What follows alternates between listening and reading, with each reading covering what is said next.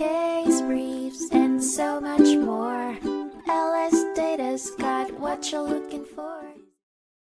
In 1985, a legal dispute arose between Chemical Bank and Rinden Professional Association, a Concord-based law firm, over the payment of a lease-purchase agreement. Rinden argued that it had no obligation to pay due to a waiver of defenses clause in the contract, which Chemical Bank believed was valid. Chemical Bank had paid Intertel Communications Corporation for the rights to receive payments from Rinden, which had signed a document waiving its defenses. After 3 years of payment, Rinden's phone system malfunctioned, and the law firm refused to pay further, leading to litigation. Ultimately, the New Hampshire Supreme Court ruled in favor of Chemical Bank, validating the waiver clause and allowing the bank to collect payment balances from Rinden. The decision also upheld an award of attorney's fees to Chemical Bank due to Rinden's unreasonable conduct. The court further agreed with the master's decision to deny Rinden's hearing request on its second motion for summary judgment. All judges, with the exception of one who did not participate, agreed with this decision.